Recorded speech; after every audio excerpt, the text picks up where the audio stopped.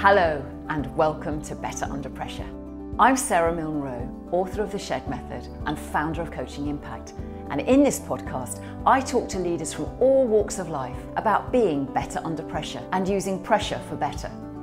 I want to explore how we handle pressure in a world that is becoming more and more complex, the impact that pressure has on our ability to perform at our best, and what we do to be better under pressure. I'm going to take the pressure off. I had to talk to myself and say, you've got two kids. One of them is, I think she was 2 or 3. You've got a full-time job. You are managing a team. You're juggling so much. Just tell yourself, you just need to get your master's. My relationship with pressure is a relationship with me. I am pressure. You're looking at pressure here. It doesn't sit, there's no one right now giving me the pressure but myself.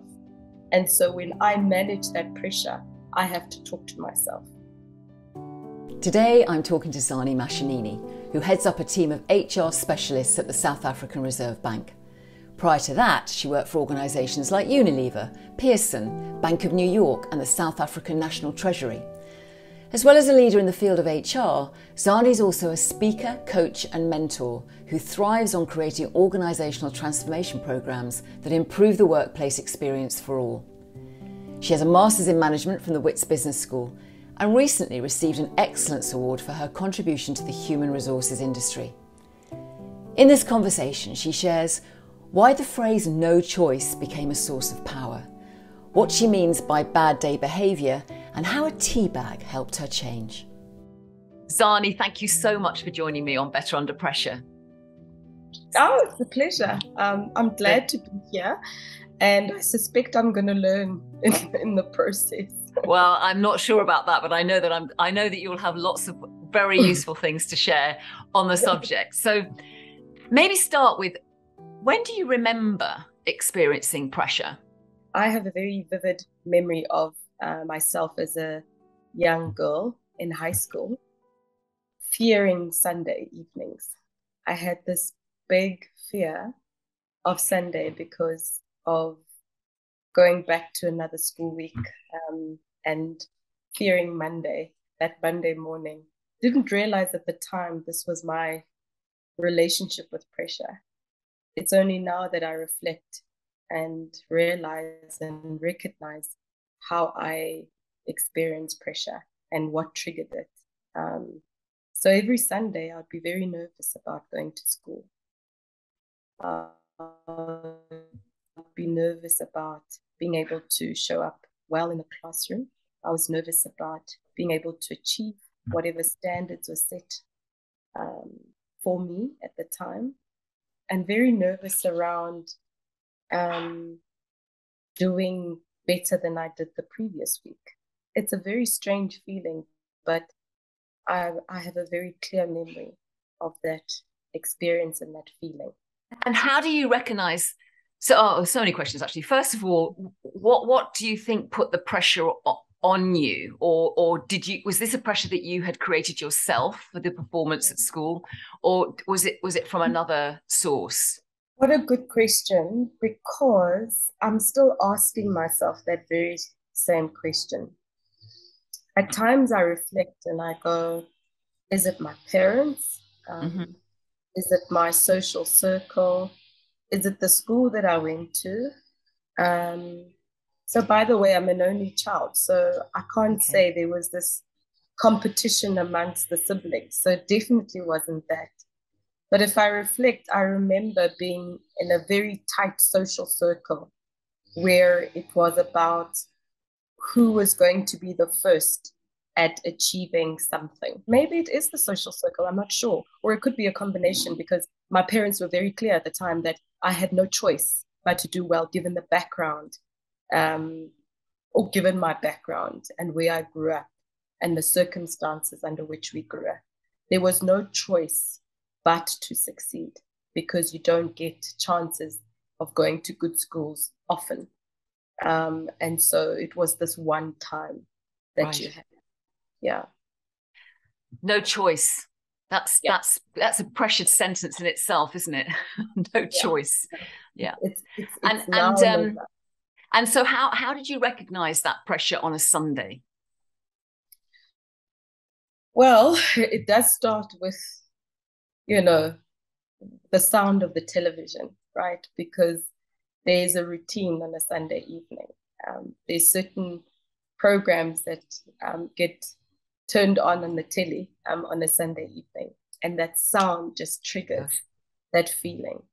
And as soon as the sun sets, that feeling comes. As soon as it goes quieter in the evening, those are all the kind of triggers of it's that time. Yeah. And so because it happens so often, it's every week, right? Yeah. You're bound to not forget that feeling and not forget the triggers and not forget the feeling and what creates or triggers the feeling. Yeah.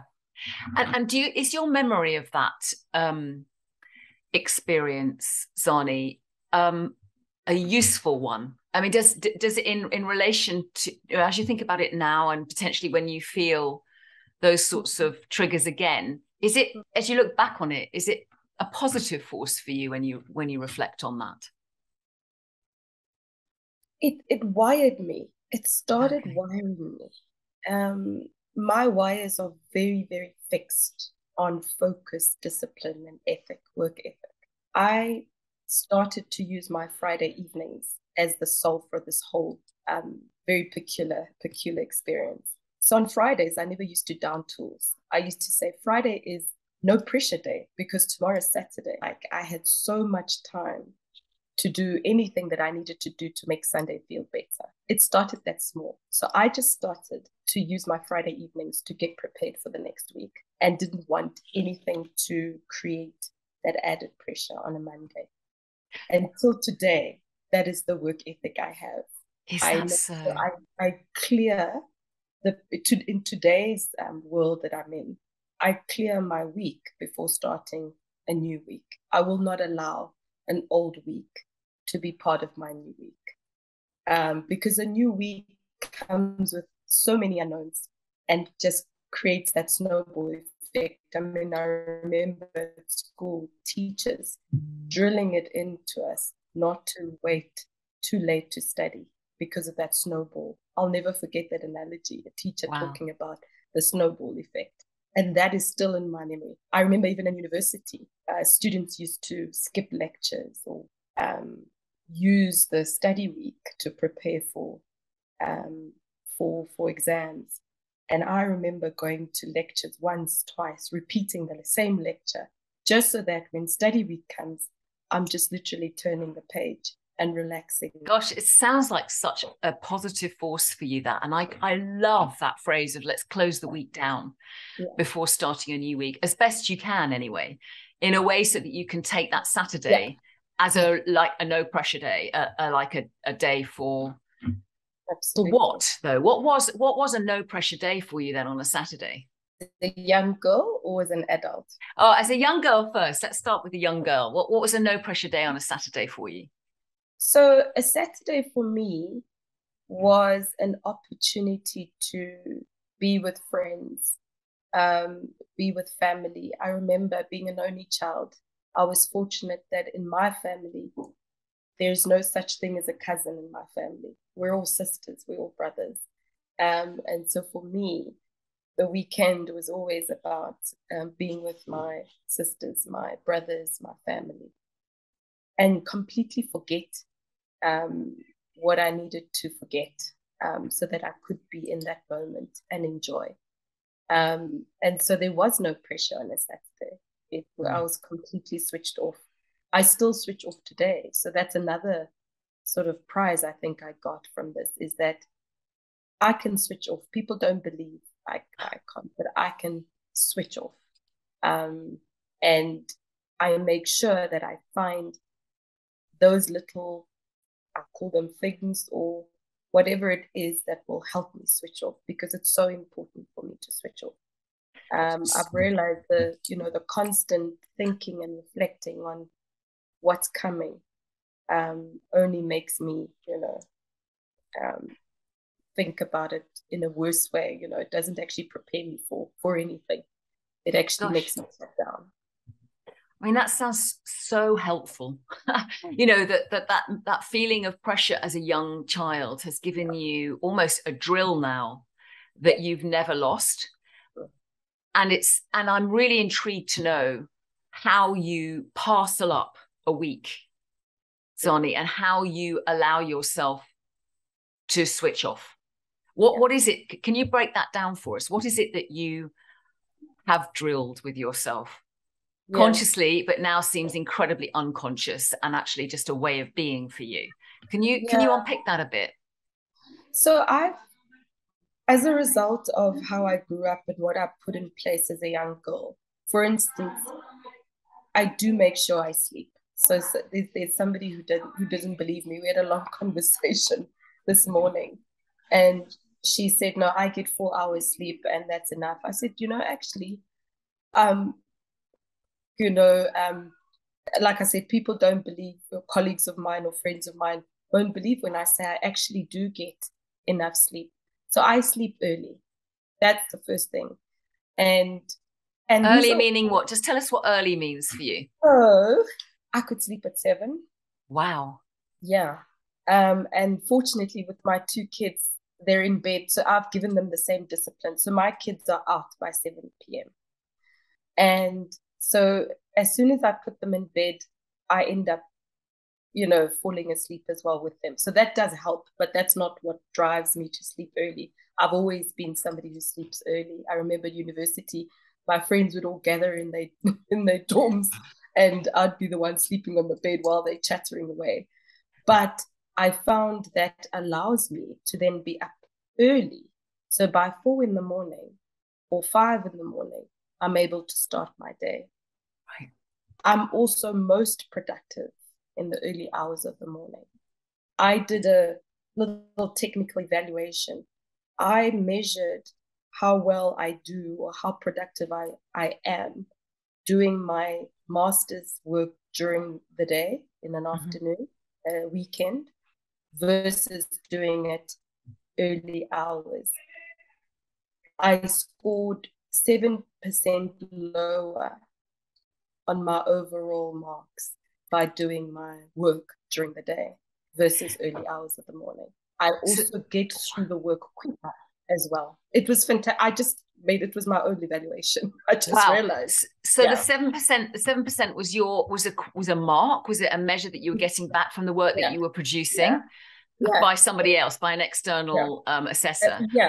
Okay. So wow. I'll tell you the marks. They were not high marks because I told myself for my master's program, I'm going to take the pressure off. I had to talk to myself and say, you're not going to get an A, Zani. You've got 2 kids. One of them is, I think she was 2 or 3. So you're not going to get an A. You've got a full-time job.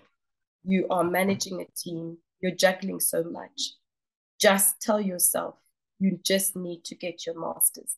That was a conversation I had to talk to myself because my relationship with pressure is a relationship with me. I am pressure. You're looking at pressure here. It doesn't sit.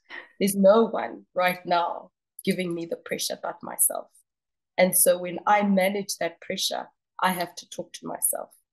So I got 77%, 78%, for different categories of the actual research paper, having done the work early hours of the morning. And I had to resubmit it because that was the preliminary mark. When I resubmitted it, I got an overall 70. And till today, I bite myself because I knew what I could get, even though I told myself what's possible and isn't possible. But it was a lesson to me about how I coped with pressure back then and what happened when I didn't listen to myself, thinking I could do things at a time when it wouldn't help me. But I just thought that for me are some of the examples to share around how I deal with that pressure at the time. Doing a master's program and juggling everything is just an example of that. So interesting about the fact that you have made that assessment of the time of the day that you work most effectively, and you put some data behind it for I yourself, know. which is amazing, because I wonder how many of us do that and what it would be like if we did, I'm sure we'd claw back so much time and energy for ourselves if we did that. The level of inquiry that Zani is sharing here is fascinating. It's really got me thinking about how I could gather more data on the time of day when I'm most productive. I mean, I believe that I'm more productive in the morning, but I'm wondering now how to prove that. Can I gather some data to check that assumption, for example? And if I had that, would it boost my commitment to being even more intentional about using that time of the day? I often have this conversation with teams about understanding how they might optimise the team impact by more intentionally using individuals' most productive time of the day for specific things. So a few thoughts before returning to Zani. Do you know when you're most productive? And how do you know, apart from it feeling right? What's your data? And if you do know that you are better in the morning or just before lunch or later in the evening, what do you actively choose to do in those times? How might you optimise the day for your most productive time? Back to our conversation. But secondly, I'm really intrigued as to how, as a young girl, you had a sentence that was given to you by your family. There is no choice. You have no choice. You must succeed. And how you've managed to almost morph that into giving yourself permission around 70 being good enough. And I mean, I can think of myself and potentially other people that I work with, Zani, where that drilling of you have got no choice, you've got to succeed, can become such a high pressure internal dialogue for oneself that actually the sort of be perfect driver, particularly I think for women, can override everything else. And what you're telling us is that actually you can now manage that story to make sense to you in the phase of life that you're in. So as a young mother doing a master's, 70% was absolutely fine and better than fine because of all the other things that you were doing, and you didn't put pressure on yourself for that. But I had to talk to myself, right? Even now, I still think, goodness, imagine if I just done it this way. Imagine an 80 or even a 90, because I just done I did what was enough. Yeah. But imagine if I could put in the extra hours or whatever. So it's still there. You can hear me. Yes, I can still hear it. The voice. And that's the coaching. So I was coaching myself through that and listening to that voice of mine. Yeah. And did you, when you were going into your masters, did you set that narrative, that internal narrative story up for yourself before the masters? Or did you notice it as the pressure increased doing the masters and then you gave yourself that internal dialogue? I'm just trying to work out whether that was something you preempted or whether it was something that evolved as you were experiencing the masters and being a young mum. So no, it evolved.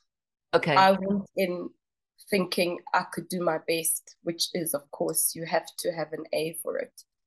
And when I started experiencing and feeling the pressure build up, taking time off work to go to class, having to submit, having to do all sorts of things at work and the kids and home and managing the home as a single mother. When all of that started to just happen at once, that's when I, when you see the red flags, you start realizing this isn't going to work.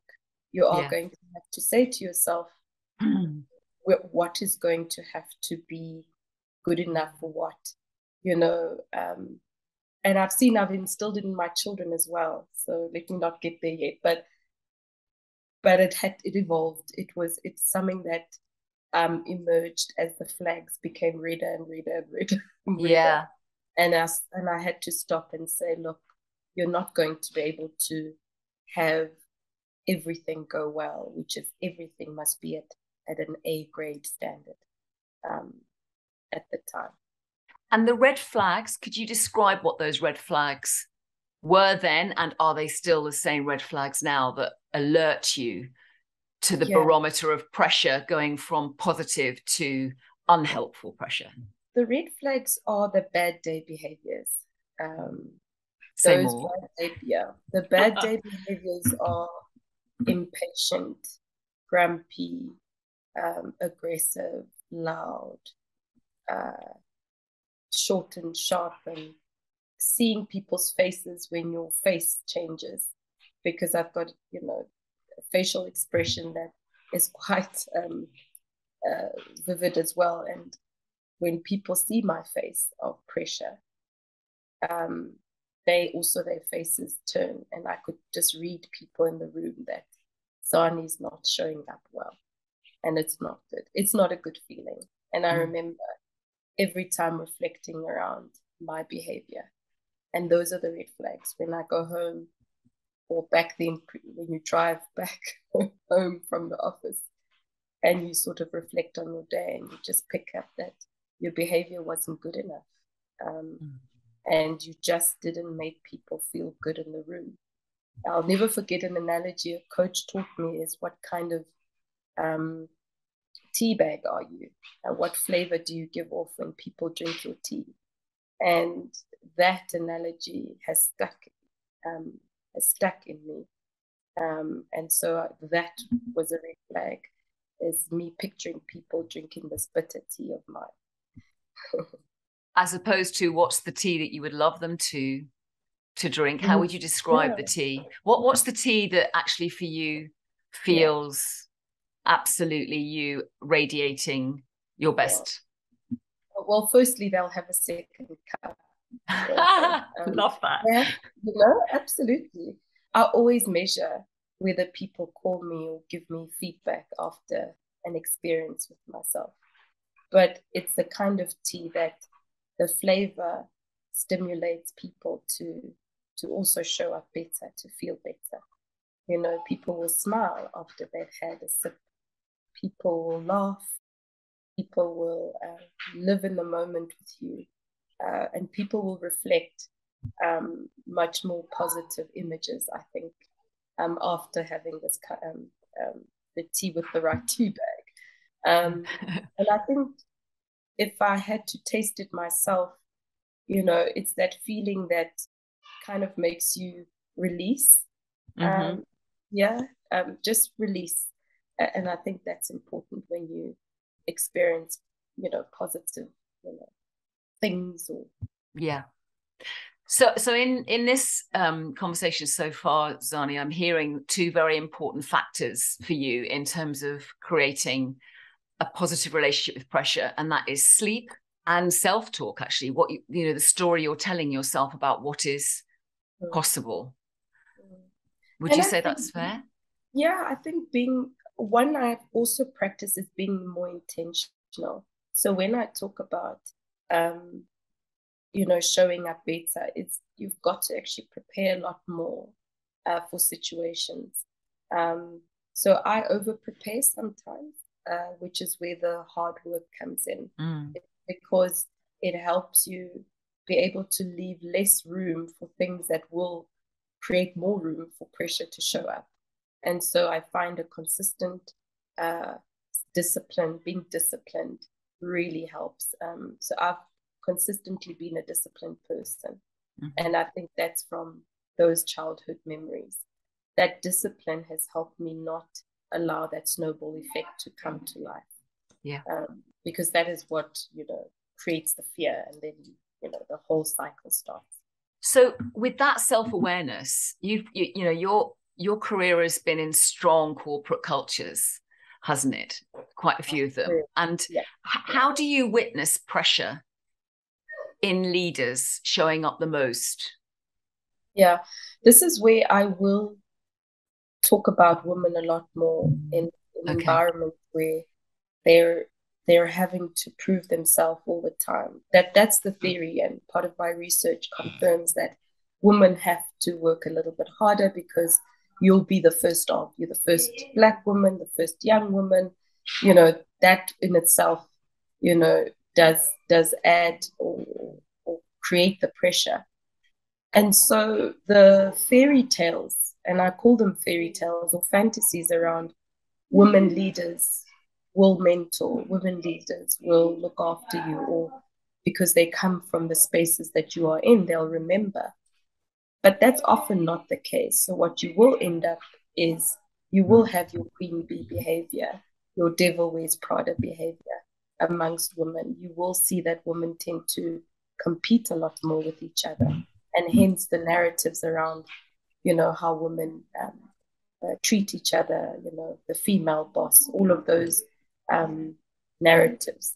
And remember, this is not to say you don't get great female leaders. This is more around what you often find in these strong corporate cultures is that women then are not necessarily going to be the savior of the day for other women. In fact, you might find that women end up repeating or being the mirror of the culture that prevents women from thriving and progressing.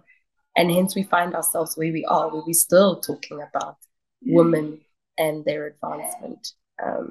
And those are the subtle kind of experiences or the realities of these corporate cultures. And how do you, as a leader within that, manage that? So what's fantastic, and it's not all doom and gloom, I must say, and I'm very excited about these topics, is that there's a lot more recognition of this. We're not solving yet, but we are producing ideas. We're bringing mindfulness into the conversation a lot more. We're getting more books that are that have women reflecting on their experiences, sharing their experiences. We're seeing women redesign mentorship and being able to say, hey, I know what you're going through. If it is about pressure, let's talk about it. So this concept of mentoring circles has been fantastic because you become vulnerable with other women. You create a space where you can all talk about the things that bother you. What a lot of women speak about when they're in safe spaces is I've got to be all these 6-7 roles at the same time. And I'm struggling to find myself in all those roles. And so all I do is wake up and assume that all of them at the same time. And guess what? I've got to be good at all of them. I'm not allowed to not be good in any, one of them. So if I'm a mom, I have to be the mom that still looks good, still looks great physically. I see all the moms in the parking lots at school looking great and trying to stay in shape, all those things. You get to work, they're well dressed and they're showing up in boardrooms. And then of course, when they get home, it's around how you manage that as well. I always joke and say I blame the suffragettes because now we're doing everything, right? We're cooking, we're working. So for me, I think it's very encouraging to see some of the initiatives going on. And for me, I am a big believer in mentorship because I get to see the human you and not the facade I see in the boardroom. But when we're in a mentoring relationship, you're starting to take the peels off, the layers off, and you're helping me identify or connect with you at a very authentic level, which means change then can happen. And so I think that's how we are getting through some of this in a very positive way and very exciting, actually. Yeah. And for you, how does that journey of pressure map out for you as you expand in your roles, Zani, and working in you're working for the African Bank now, aren't you? So, the Reserve Bank. So, in this role that you're in now, how do you make sure that your pressure is always a force for good, or do you? And at what point, what are the things that tip your pressure into the red flag area? And how do you turn it around? Fortunately, what's become more and more important is family. And so it's the best example to use in the role I play.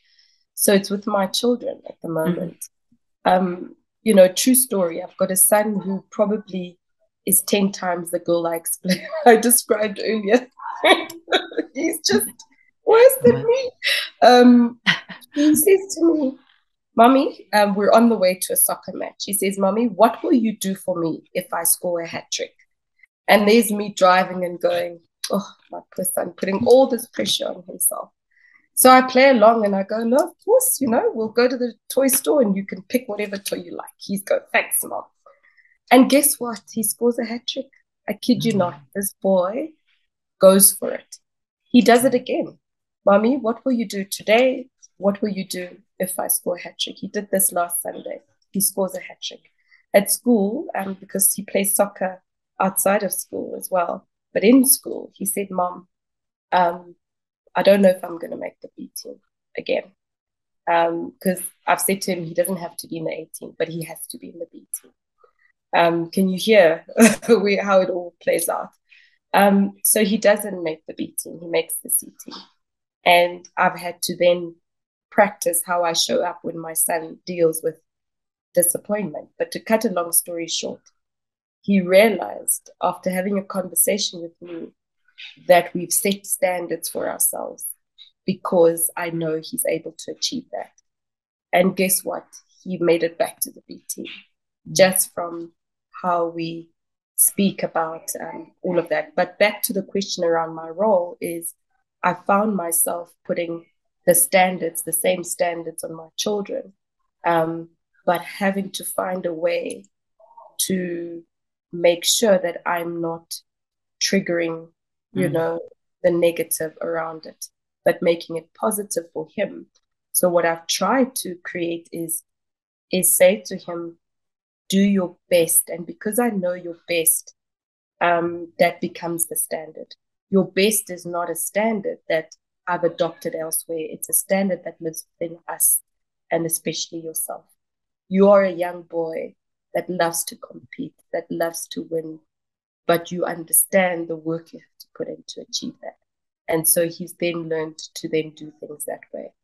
And when he doesn't make the B team or he doesn't get whatever symbol he needs to get, he understands.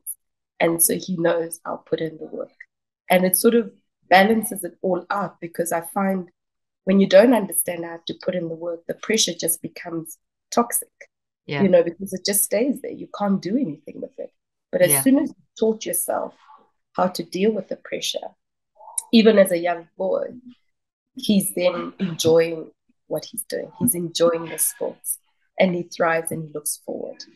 And where he's not getting all whatever he wanted to achieve, he's linking it back to, well, what input have I made? What have I really put in? Have I put in the work? And hence the work ethic that I've described in me today or talked about earlier. Gosh, that sounds like a very fine line, doesn't it? I think so many parents can reflect on that. I'm doing it now, thinking, how do you, recently, I think my daughter said to me, how come you let me give that up? How come you let me give up karate? How come you let me give up this? And I'm thinking, God, at the time, I was listening to you and wanted you to make that choice. And it felt like you needed to be in control of that choice. And then, like 5 or 6 years later, you get that question back at you. It's a really difficult balance, isn't it, to understand absolutely where that lies. And I suppose the same must be as a leader in an organization, Zani. I mean, you went as a parent, but again, how do you model in your role that choice, but also apply what I'm hearing is quite a strong expectation that everyone has that choice to be better if they're prepared to put in the work. Absolutely. So when I look at teams I've worked with for many, many years, they'll all tell you that, and I think it's changed as well over the years, but there is a theme of an expectation that I do set. I always believe you can't give people expectations that are going to keep them in the same place. It doesn't make sense. Why stay where you are? And I often have worked with very talented individuals. And so for me, that combination of you are talent, you are good at what you do, you've got expertise and capabilities that I believe will take you much further than you can imagine. And so for me, the first thing I do, I set the expectation.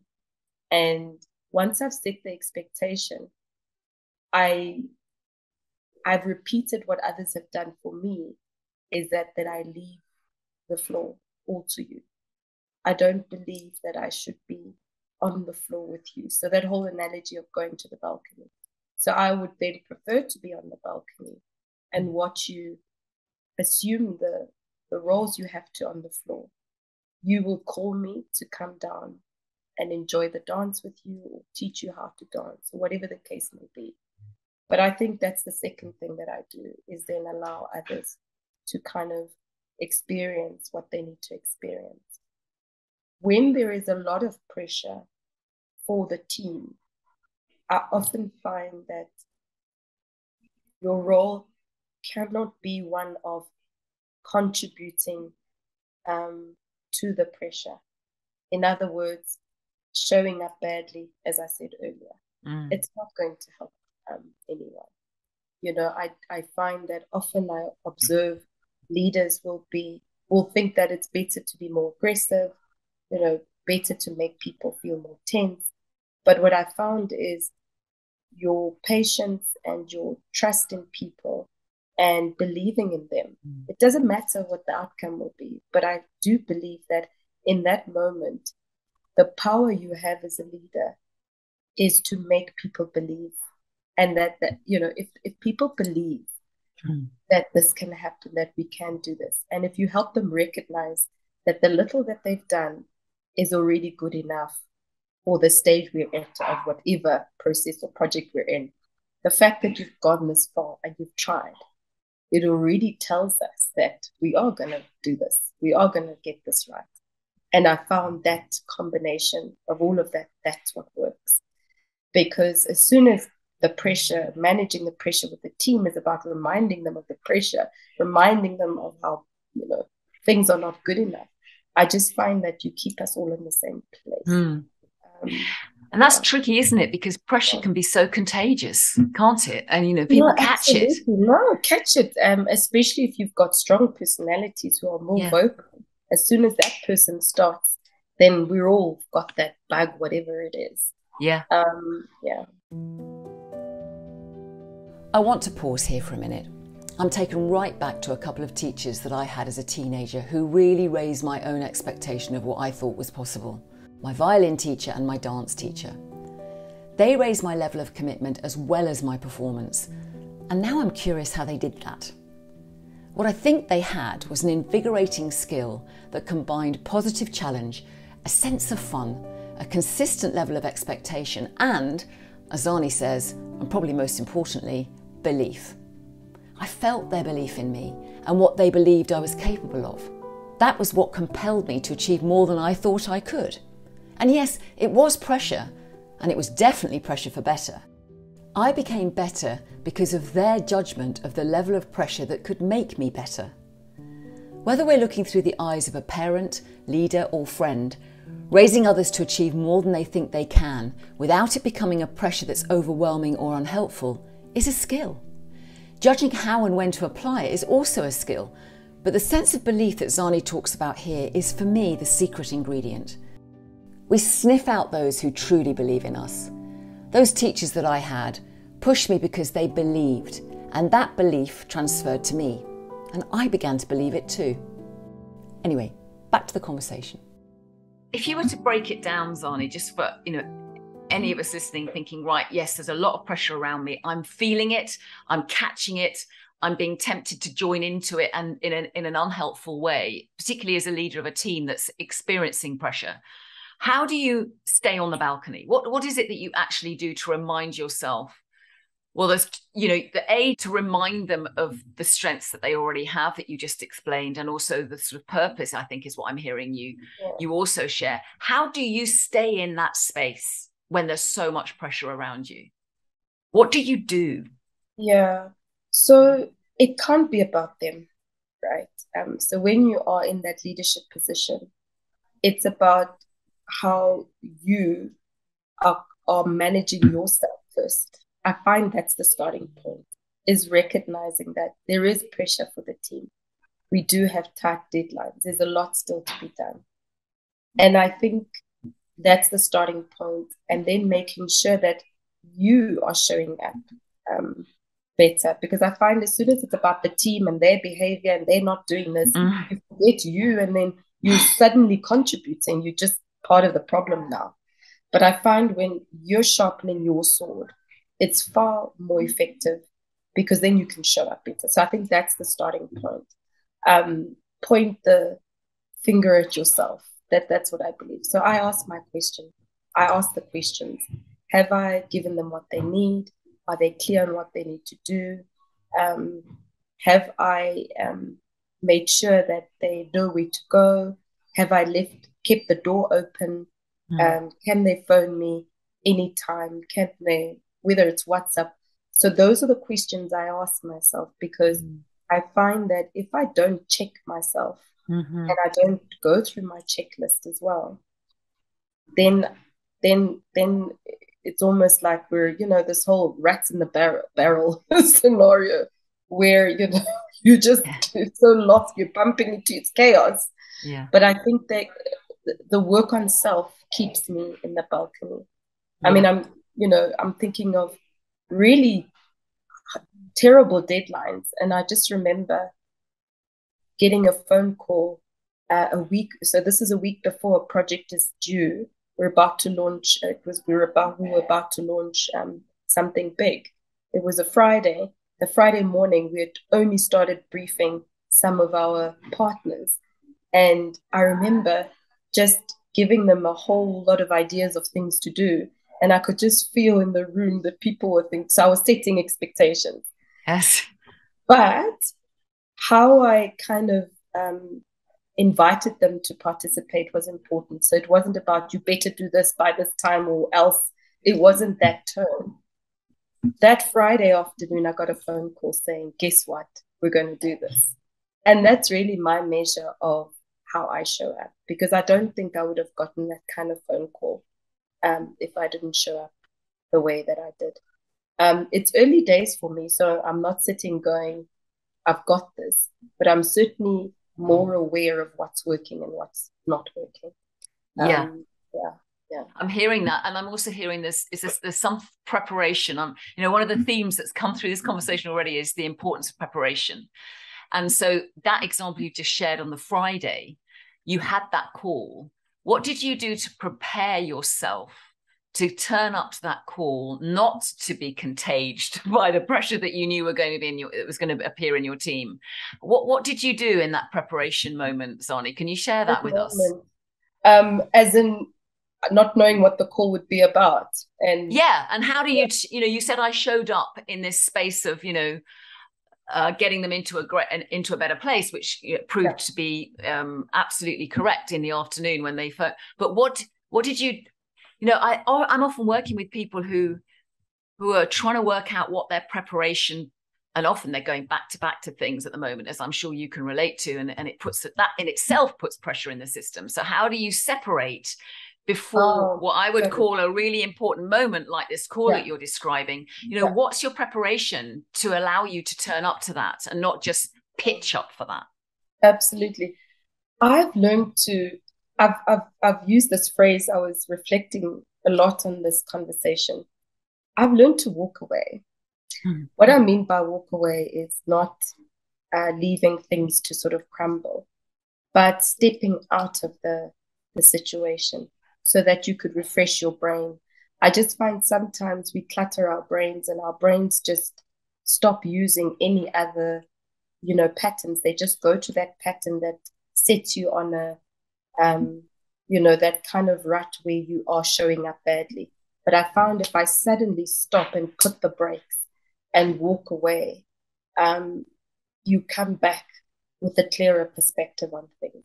So before a meeting or before that, that moment that is just going to create terror and frustration, I find I do something very different, just to help my brain to get back into it.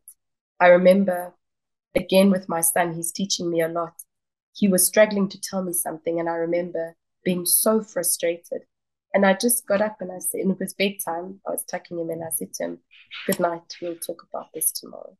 And I just walked and I left it, because I realized if I'd stayed, I would have been in this conflict with him and created a really bad memory before him going to bed.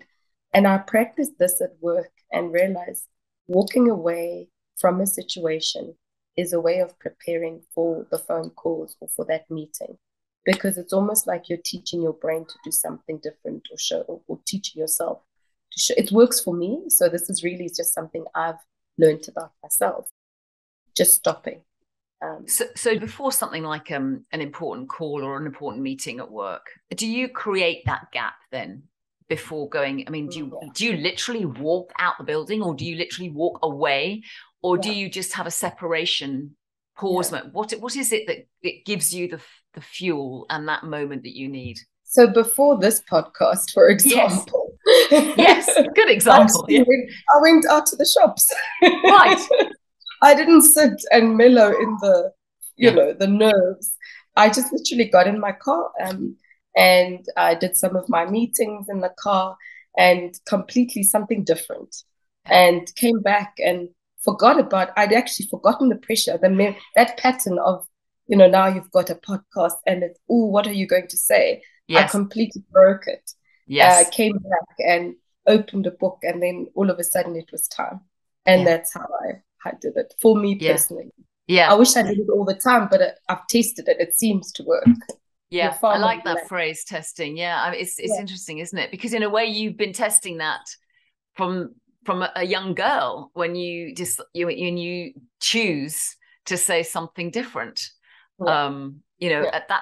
That is a practice, isn't it? To train yourself to do that. It sounds like what you say to yourself is incredibly powerful for you, Zani. That's why I call pressure me. You see, pressure for me isn't something that sits outside of myself. I think it sits within me. And so I found that's the starting point always, is yourself. Because the situation around you can't really control, because it was always because of the other person, and realized I denied myself so much because of that. And then all of a sudden asked myself, what would have happened if I had stayed, or what would have happened if I had said this, or what would have happened if I didn't say this, or I stopped, or whatever the case may be. And those questions all have turned the situation back to myself. Yeah. And that's where the work sits right now. Yeah. And would you say that you are conscious of dialing up the pressure through your life so that you keep evolving like this? And, or do you get a sense of discomfort when you're staying in a plateau for too long? Or, what's your relationship with pressure in terms of your own evolution? It's so interesting. I create the pressure. That's been the constant. And so to answer your question, it means that I never, pressure's never gone from me. It's always there, and it's all created. I remember, again, a role that I had, and a colleague asked me, why do you put so much pressure on yourself? Take that pressure off. And I look around me and I look at colleagues or friends, and I'm going, sure, they've made their lives so much easier. But I only think like that for 30 seconds, and then off I go, creating again. And is that a habit that you just are used to and you've grown to accept it, or is it an actual choice because you believe that it's better for you? And there's that word, right? It was that no choice discussion from a young girl, that you've got no choice. You can't be like them. Maybe they can go home and knock off at 2, but you can't. It's carried through. It's stayed through, You don't have that privilege. Gosh, Zani, that sounds like something to bear rather than a choice to evolve. It sounds heavy. Yeah. It's not a choice I'm making, as you're right. It is something that is about, something to bear, because I'm not sitting saying, make that choice, son. I'm sitting going, that's my life. That's my path. And again, I remember a colleague saying, no, I said to a colleague, gosh, how do I get that job where I can just show up at work late for a meeting, and just greet everybody in the meeting as if, without a care in the world, not recognizing that, the meeting is only starting 10 minutes late because of this individual. But this person is quite nonchalant about that. So I said to my colleague, how do I get that kind of job? And she said, Zani, you do have that kind of job. You can do those things. She said that to me. I thought, what does she mean by that? And hence why I'm saying I think the pressure is in me and lives in me, with me. And I've told myself there is no choice. It isn't a choice, because that's how my life started. Yeah. And is that pressure for better then, or is that pressure for whatever the opposite is? Pressure for the sake of pressure? It's interesting because the podcast inquiry is around pressure for better, so that we all grow and we keep learning and we keep evolving, and it's like a life enhancing choice. It doesn't sound like it in the way that you're describing for you. Yeah, I suddenly realized that, it feels a bit somber in the room now. Yeah. Like, no, it shouldn't. What I have seen, though, is, like I said, I'm extremely disciplined and very consistent in how I perform and show up, and in terms of getting things done. So I've become quite an asset in that regard with people I work with, and I think for me it does. That becomes my value proposition wherever I go, and has created a brand for myself. So I then have a strong brand as a result, which creates that memory of reliability in those who need somebody like myself. So even though the story I've told may give you that feeling, but in reality, I would choose no other life. I'm not sitting going, what a terrible life. I'm sitting going, I'm so glad in my 20s I worked so hard, because now I can relax. Even if I spend an extra year taking a break and going to live in another country, I can do that because of those foundations I put in. I can have my kids and I can enjoy them, and I am benefiting in that regard, because I can show up for my children, and I can dream with them and help them achieve what they need to. And there's this pattern. I always think of the pattern as, my mom grew up in a village, I grew up in a township, my children grew up in a suburb. And so you've got this whole trajectory that one sets. And so if I look back, I'm not regretting. I'm not regretful about the choices I've made, or the path I've taken, or the approaches that I've. It actually feels like it's really connected to a very strong purpose, actually, for you. For me, it's so centered around who I am and my identity. And that's what drives it and creates meaning, because I do find if one does not understand all of that, then pressure does become quite like I use the word toxic. Things can be quite toxic, I think. Yeah. So helpful. So interesting hearing that connection you're making there, Zani. Thank you. So at this point, I'd love to ask you, what two things would you pass forward for someone listening to this who would love to be better under pressure? What would be your pay forwards? Spend more time being consciously competent about yourself. Try not to look at things externally all the time. And I know you think, what's the connection with pressure? It just then explains how you create pressure and what sits behind the pressure, because you'll understand that this is the pressure I need to perform, to excel. This is the pressure that I don't need. It's unuseful, it's unhelpful. because you do need pressure, I think, because you do show up better. You do become a better person because you've achieved a higher standard. But you've got to understand first why is there that pressure? Because it sits in self. So that's the first thing I would really, yeah. And just on that, Zani, how would someone do that? So I love this. It's self-exploration. Yeah. What might be a first step to somebody actually going internally rather than externally? You know, we talk about these self-mastery courses, mindfulness, all of those things. They don't harm. Just do them. You know, read that book. You know, I'm reading an amazing book by who's become a friend, by Helen Nicholson. She's written a book on mindfulness, and it's those things that I think are going to be helpful more than anything. Is, you know, take the book, do the course, just do it. You know, they don't harm. You know, I was very skeptical. I hate this concept of mindfulness because I'm going, let's get practical. You know, I can't always light candles when I take a bath. You know, that's really how I saw it all. But it actually helped me because the person who ran this particular workshop on mindfulness, she was in a place that I was once, and so I could connect with her. Yeah. And when she told her stories, they were exactly my stories.